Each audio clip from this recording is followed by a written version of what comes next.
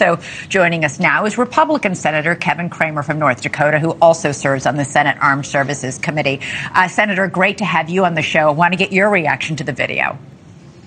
Well, first of all, what I find refreshing about Benjamin Netanyahu's message is it's strong, it's articulate, you understand it, it's clear, and quite honestly, the fact that the White House acts confused by the message, or they don't know what he's talking about when he talks about withholding weapons, we all know what he's been withholding. There's been one single shipment of 2,000-pound bombs that were paused because of Netanyahu's plan to go into Rafah, and they didn't want these massive bombs to be used in densely populated civilian areas. That's it.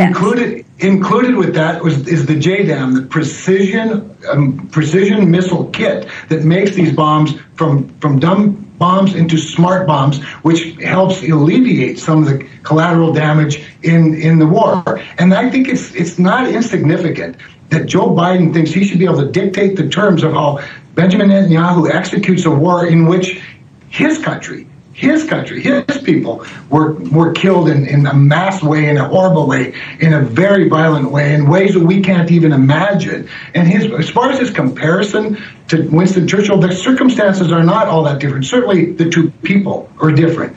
But I think he's comparing that, give us what we need, we'll execute the war. We're not asking you to execute the war. What about what the congressman just said? Israel has plenty of ammunition right now, and we have given them more than 100 shipments totaling more than $12 billion in military aid. Nobody has given Israel more than this administration in the last few months. Nor should we. We should give them everything they need and give them the green light to do what they need. Look, the Middle East is complicated, for sure. But what's not complicated is that Israel is our friend. They're not our enemy. They're not our frenemy. They're not the occasional friend. They're a friend every single day of the week.